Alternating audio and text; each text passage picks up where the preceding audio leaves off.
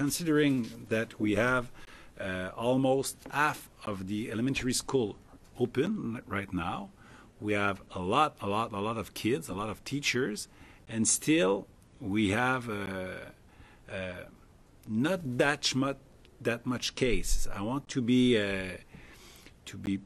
prudent. I don't want to banalize it, because each case is a case and it's important in the life of a person, of course, and we want to take care of everybody in the system, of course, teachers and support staff and principals and kids, of course.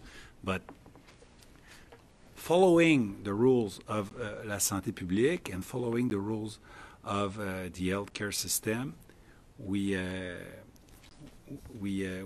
assure that when we have some cases, it's still within one group, one class, and it won't spread to one school. So we won't have to close an entire school, and Santé Publique will tell us how to act in this special situation.